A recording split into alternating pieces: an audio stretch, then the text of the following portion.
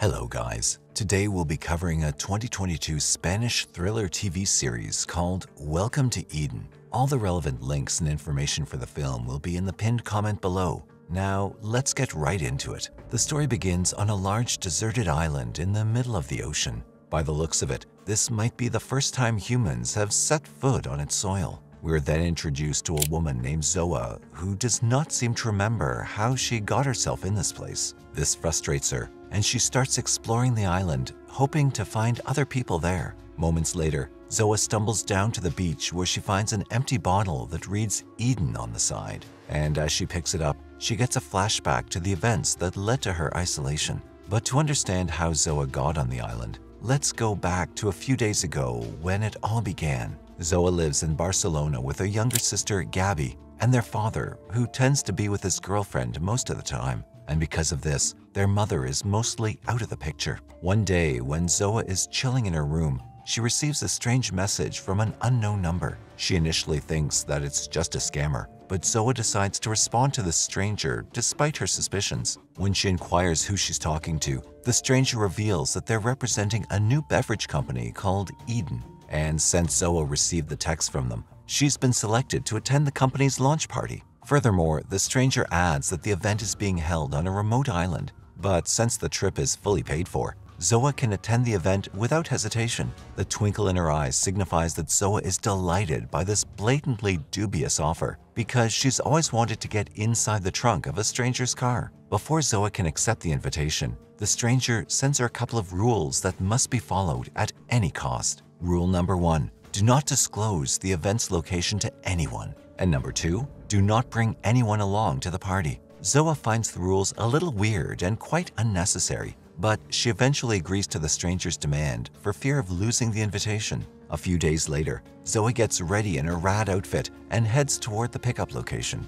But despite agreeing to the company's rules, she invites her best friend Judith to come along with her, and they make their way to the secret location. When the girls reach the pickup point, they meet a guy named Aldo, who's also invited to the island event. As they introduce themselves, an automated drone leads the trio to an abandoned building. The drone guides them for some time, but it swiftly leaves the scene, and the confused trio is forced to navigate their way by themselves. They're stopped in their tracks by a locked door, so Judith bangs on the door and calls if anyone is inside. A few moments later, a millennial Kakashi opens the door and invites them inside the building with grace. It turns out that all the invitees are already present in the venue, where they chat and socialize with each other. Soon, exquisite party buses make their way inside the place, and the invitees race into the vehicle. As they're being driven to their destination, they spend their night partying and dancing. The next day, the invitees are dropped off at an unknown seaport, where the company's men guide them to the boat.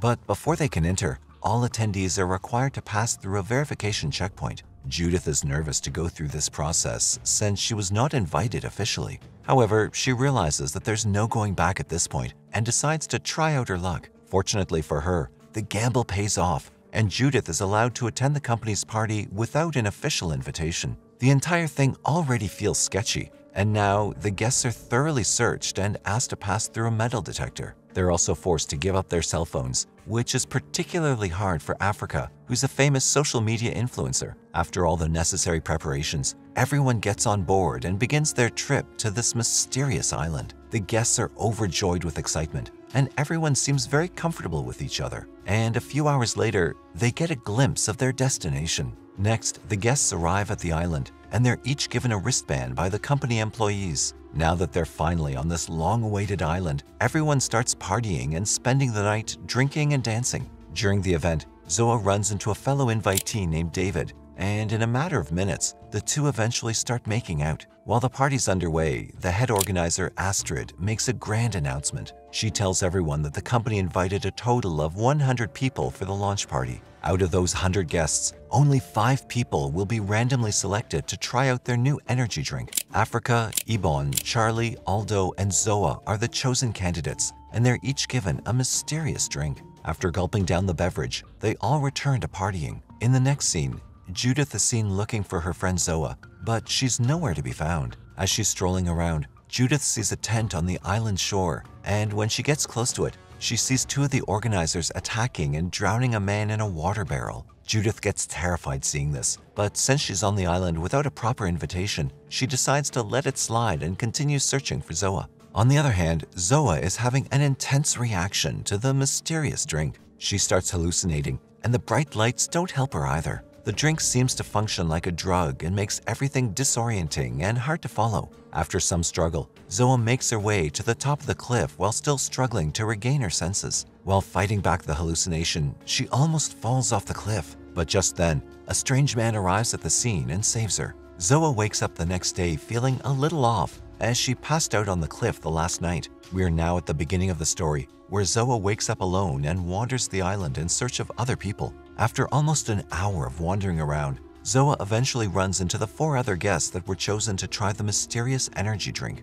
But none of them seems to know what happened last night. Realizing that the only way is forward, they all team up and decide to navigate through the island in hopes of finding some clues. But they soon realize that the boats they arrived in are already gone, leaving them stranded AF. Next, the group tries to come up with a plan to escape the island, just when a drone hovers around them. Since it's the only familiar thing they know, they all decide to follow the drone across the lush paradise. Eventually, they're guided into a huge compound that lies just across their party site. When the group reaches the scene, they see a whole bunch of men and women standing before them. At first look, this looks to be some sort of Walmart cult, given they're all wearing similar outfits. But soon, Astrid introduces her as the leader of the village and welcomes the stranded group to this modern civilization. She claims that the company's boat, unfortunately, left without them, but Astrid assures them that another boat will come to their rescue in a few days, and in the meantime, she even offers the stranded group a place to live. On the other hand, we see a fun party environment on the boat. One of the boys, David,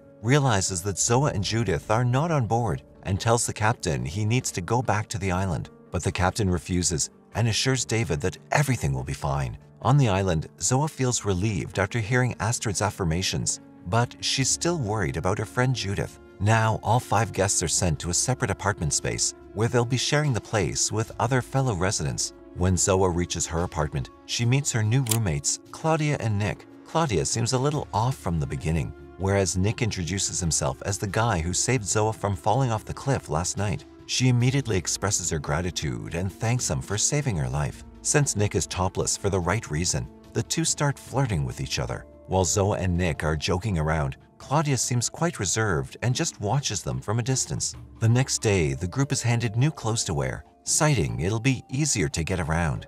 But we all know something else is cooking here. When they ask a community member when the boat's going to arrive, he reveals that since the tides are too strong right now, the boats will have to wait a few more days. Even though this news sucks, there's nothing the group can do about this. And since they're relatively safer in this place, they don't even question the community's intentions. But there's always a breaking point. Aldo starts becoming suspicious about the island's activities and is conflicted about the organizers' true intentions. The next morning, as the inhabitants are strolling around, Zoa notices a man named Orson. She knows him from somewhere but cannot figure out exactly where he's from. But eventually, Zoa remembers that the guy was talking with Judith on the night they arrived on the island. Since Orson is the only link she has to her friend, Zoa approaches him and asks him about her friend's whereabouts. But Orson does not just deny talking to Judith, he even threatens Zoa to stop asking stupid questions. Seeing his aggressive nature, Zoa becomes more concerned about her friend's safety. Later, when Zoa goes to the main compound, she sees all the inhabitants participating in a weird therapy session. The community leader, Astrid, notices her and even encourages her to join the session. Zoa seems to be conflicted about joining this ritualistic event, but after some convincing, she ends up being a part of it. As part of the therapy, Astrid asks her a bunch of questions about her childhood and family life. She even inquires about Zoa's past traumas, and in the flow of the moment, she ends up sharing some troubling memories from her past. Zoa reveals that her mother was a heroin addict, while her father was never around to spend time with her. And because she has a younger sister named Gabby, Zoa was handed the responsibility of taking care of her, even though she was also just a kid. For the first time in ages, Zoa feels relieved after sharing her traumas and hugs Astrid for helping her. But on the other side, the employees in the control room use this intel to text Gabby from Zoa's phone to stop her from growing suspicious of her disappearance. However, Gabby becomes enraged with her sister after reading the message and dismisses it. Early morning the next day, the group is informed that the boat will arrive within 24 hours to take them home. Naturally, everyone seems to be happy about this news, except for Aldo. He wants to leave the island on his own terms and is very clear about his distrust toward the island authorities. Now that they have just a few hours to spend on the island, the rest of the group starts spending their time with the locals. Zoa has started to get chummy with Nick as they talk about their past and family life, whereas Ibon flaunts his piano skills and finds himself locking spirits with a fellow inhabitant. Since the group is leaving tomorrow, Astrid and her husband Eric throws a farewell party to celebrate the wonderful time they spent on the island. While everyone is distracted by the party, Aldo decides to scan the island one last time before leaving. And like he suspected, Aldo notices some men offloading cargo boxes at the shore. Seeing this as a chance to escape the island, he hurries to the party to notify his group. He sees Charlie and immediately tells him about the escape plan, but Charlie is heavily drunk. So Aldo decides to escape the island on his own. Next, Aldo manages to escape the eyes of the island authorities and sneaks down the rocks. On the way, he hears several workers discussing how they're not actually bothered by climate change, and they even claim that the Eden Foundation pays a good amount. Off the island, we see Gabby worried about her sister's disappearance. She speaks to her mother about this, but she simply shrugs it off, saying Zoa will pop up soon.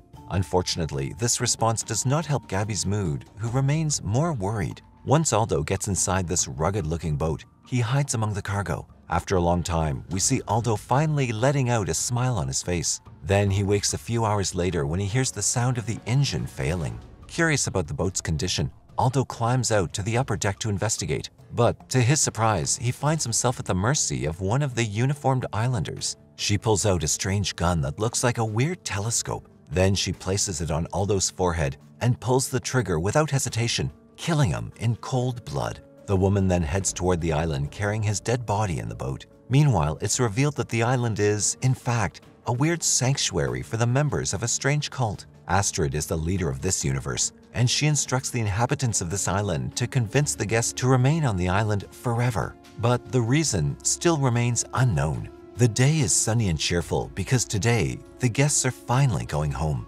Zoa barges out of her apartment and wakes up her friends, but she does not seem to find Aldo anywhere. At this point, Charlie remembers that Aldo came up to him last night, urging him to escape the island. They realize that Aldo either escaped or is dead somewhere, but whatever the case is, the group is now conflicted about what to do next. Finally, Zoa has now started suspecting the island's inhabitants. The farewell day looks a little different on this island because Astrid is working overtime to convince the guests to stay on the island forever. They offer the guests everything on the island for free, and for that, all they need to do is sign on a contract paper. Eventually, after relentless persuading from the local inhabitants, Africa, the influencer, and Ibon decide to live on the island from now on. To solidify their commitment, they sign a contract paper, which now binds them to the mysterious cult. Over in Barcelona, Gabby and her mother work together and team up with an officer to discuss Zoa's disappearance. They report her officially as a missing person and get the ball rolling on the case. But since their addict mother does not show much effort, Gabby's frustrated and starts going through Zoa's room in hopes of finding some clues. Eventually, she finds Zoa's phone while sifting through her room. I don't know where the phone came from either. Your guess is as good as mine, my friend. However, when Gabby goes through the phone, she notices a text from a guy named David who met her at the island party. When Gabby informs him of the situation, David tells her everything about the night he spent with Zoa and the mysterious remote island trip. Gabby's committed to finding her sister at any cost, so she schedules a meeting with David to explore more about this mysterious island. Over on the island, the inhabitants are gathered up for their routine group therapy session. This time, Charlie's the one pouring out his story in front of other residents. He talks about how he drowned his own baby sister by accident, and ever since that day, Charlie's been carrying a weight on his chest. He further reveals that he's had a troubling relationship with his mother because she blames him for her daughter's death. Hearing this disturbing story,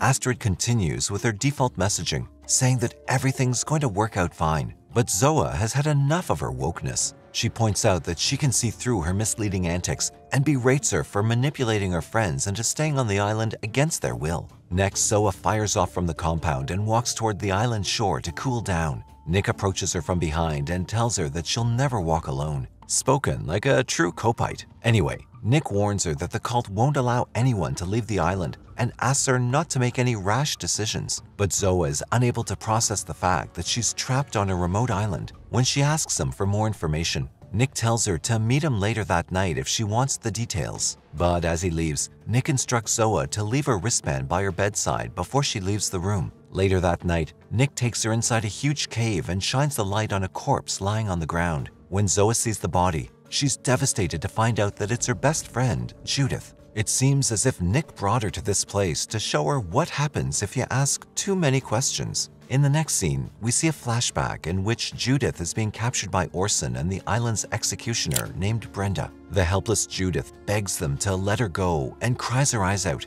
but not a single soul can hear her except the two islanders. Then Brenda pulls the trigger and kills Judith with a strange weapon before dropping her off the cliff. In the present, Zoa goes into a mournful state after witnessing the horrific scene of her best friend's death. She stays in bed all day long and writes "Judith Forever" on the bed with a screwdriver. Later that evening, the island is expected to be struck by a powerful storm. So, to prevent any casualties, everyone present on the island decides to spend their night together in the central module despite their differences. While most of them manage to get inside the module in time, Charlie is not so lucky. When a lightning bolt takes out one of the lampposts, Charlie almost gets hit and is sent flying across the courtyard, crash landing on the ground. As a result, he's immediately sent to the island clinic where a doctor gives him a shot. Luckily, Charlie got away from suffering any serious damage, but he still needs to spend some time inside the hospital. On the other hand, Zoa is tired of staying indoors and goes outside the module to get some air. She meets an islander named Belle, and the two start sharing their experiences on the island.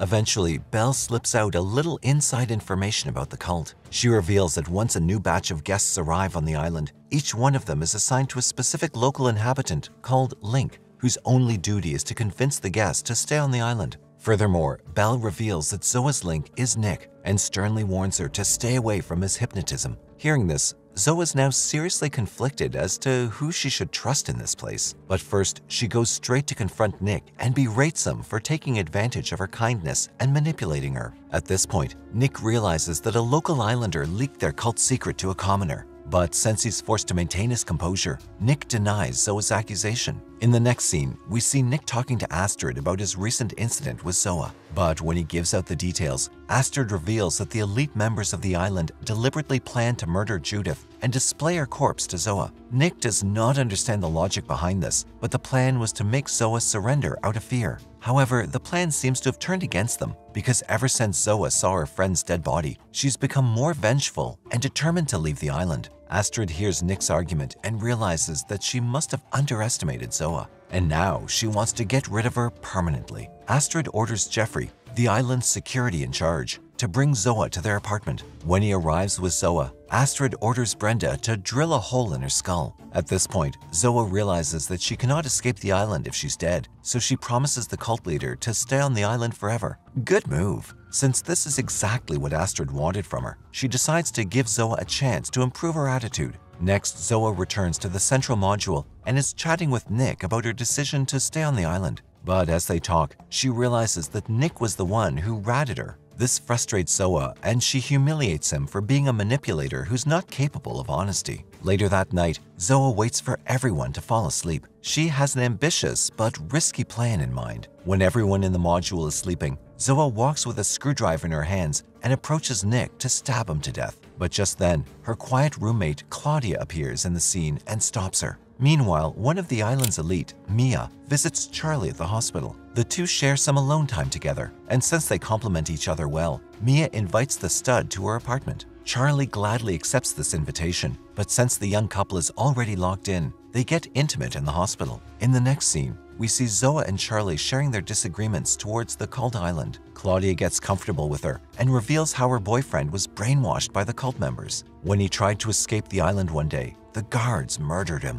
Ever since that day, Claudia is waiting patiently for the opportunity to escape the island. She informs Zoa that the island brings in a new batch of guests every month on a boat. After dropping them off, the boat returns to bring a new batch the next month. Now, Claudia plans to get on the boat to escape, since this is the only way anyone can go in and out of the island. Zoa finds her plan quite impressive and a lot less risky than hers, so she also plans to join Claudia's escape mission. Next, Zoa catches up with her party bus buddies Charlie and Ebon and tells them about all the shady things that are happening on the island. One could even argue that these men are a little dim-witted, because how could they not get a hint already? The boys are shocked to hear about the deception and murder in this place, so they immediately plan on escaping the island. This is when Zoa shares Claudia's escape plan with them, and upon realizing there actually is a plan, the boys agree to join in as well. Later that evening, Astrid and Eric organize yet another party to celebrate their 25th wedding anniversary. When Eric is expressing his love for his beloved wife on stage, someone hacks the island server and displays a death threat targeted at Astrid.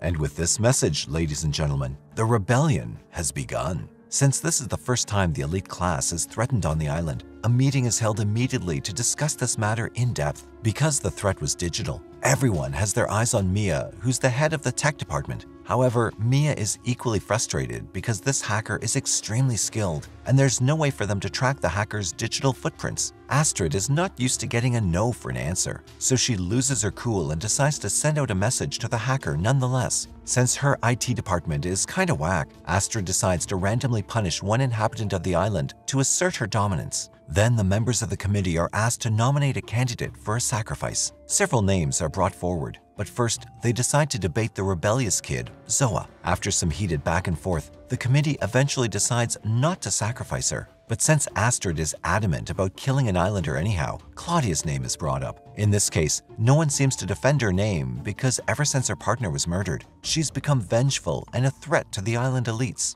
The next morning, Orson and the executioner barge inside Zoa's loft and forcefully arrest Claudia. Zoa tries to clap back at them for imposing unnecessary rules on the people, but the elite soldiers have no intention of stopping. As they walk Claudia to the execution zone, other members of the island stand back and watch their fellow islander being dragged to her death. When they reach the assassination zone, Brenda takes out her stupid-looking weapon once again. And just like that, for the sake of setting an example, the elites kill Claudia. Back in the city, David happens to have one of the wristbands from the party. He smuggled it out when the others had to give them back to the island authorities. When Gabby puts it on her wrist, the band flashes up with an error message down on the island, which Mia notices when she returns to her desk. Meanwhile, Gabby is not the only one on the hunt, as the authorities are also working overtime to find out what's going on. On top of that, Ebon's father has hired a private investigator to find his son. That night, while David is out strolling around the city, he's kidnapped by the island's city agents. Then they take him to an undisclosed location and tie him up before questioning about the wristband signal. Like every abduction scene,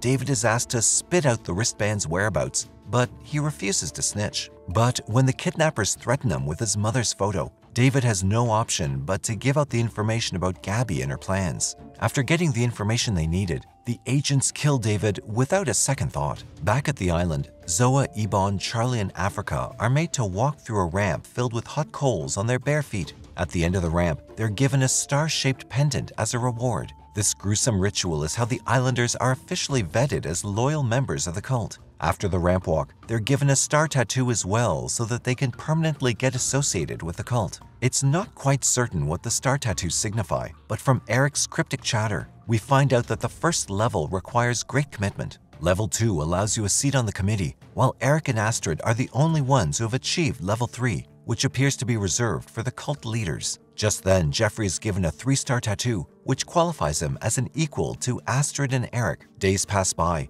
and the rebellion that sort of began a few weeks ago is now as good as dead. One day when Zoa and Belle are chatting by the seaside, Belle reveals that she's the leader of an underground rebel government. She plans on overthrowing the current cult leaders and asks Zoa to join her cause as well. However, Zoa has no plans on staying on the island, and instead she shares her escape plan with Belle, hoping to change her mind. That night, a mysterious man breaks into Astrid's bedroom with a knife in his hand. He immediately covers Astrid's mouth to suffocate her, but Eric notices the intruder and jumps out of bed to attack him. Now the two start fighting in the dark, and since the intruder has a knife, the fight does not end well for Eric. Astrid tries to intervene, but the man easily tosses her around. As the intruder makes his way out, he pins the knife in Eric's gut. Wasting no time, Astrid grabs her husband and rushes to the hospital. However, the couple does not go to the nearby island clinic, as Eric's condition could cause an uproar in the community. So they drive to a remote patch of land where we're introduced to a young boy named Isaac. Isaac seems to be well informed about medicine, and he immediately attends to Eric's wounds. In a matter of minutes, Isaac stitches the wound and stabilizes his condition. A few days later, Astrid summons the members of the committee and informs them that a new batch of invitees is arriving on the island in a few days. But she's careful not to mention the intruder incident in front of this mass, as it could badly ruin their leadership position. Then Astrid assigns each committee head a unique department to decentralize the power for the time being. When the committee relays this information to the locals, Charlie and Zoa are now on high alert, since this is their long-awaited opportunity to escape the island. They immediately start working on their escape plan, but unfortunately, both of them are assigned a job that day. Even if they manage to sneak out of their job, they'll be under constant surveillance, making the escape practically impossible. Zoa gets frustrated to learn this news, and she takes a car and head towards the seashore to cool off. Moments later, Belle arrives at the scene, and when she sees Zoa upset, she offers to create a distraction at the party to help her escape. Hearing this, Zoa realizes how much risk Bella is taking for her and thanks her. Eventually, the couple starts teasing each other on the sand and has a steamy makeout session. Next, we see a boat full of energetic people approaching the island as the sun shines bright in the sky. And as the freshers make their way to the island, the party commences. Zoa and Charlie are assigned as volunteers, but they're closely monitored by the elites. They cannot afford to make a mistake at this stage, so for hours, Zoa and Charlie patiently attend to their roles. A few hours later, Belle convinces her rebels to create a distraction at the party by creating a short circuit in the electrical board. As a result, panic ensues in the crowd and everyone starts running in different directions. Seeing this as the perfect opportunity to blend in with the crowd, Charlie rushes to the island shores where he finds an oxygen tank. Immediately, he uses it and dives into the water, inching towards the boat. When Charlie finally climbs on the boat, he's spotted by the surveillance drone. Initially, Charlie thinks that he got busted by the island elites, but fortunately for him, the drone is being operated by his lover, Mia. However, Mia is now forced to choose between her lover and her loyalty to the island. But she cannot let herself betray the person she's in love with, so Mia helps Charlie escape and turns the drone away from him. In the next scene, we see Zoa trying to make her escape as well. But while she's at it, Jeffrey spots her in the act and brutally attacks her. The leader sees this as a disrespect to the cult and tries to choke her. But just then, Ebon arrives at the scene and pushes Jeffrey aside. Then a fight ensues between the two men, and they land heavy blows on each other's faces. After a while, Ebon manages to tire him out and drowns him in the ocean. Now that the coast is all clear, Zoa jumps in the water and swims towards the boat. As she looks at the people on board, she's shocked to see her baby sister, Gabby, among other people. With a confused look on her face, Zoa watches her sister being driven to the beach party. As the story ends, we see Zoa suspended in the ocean, trying to figure out her next strategy.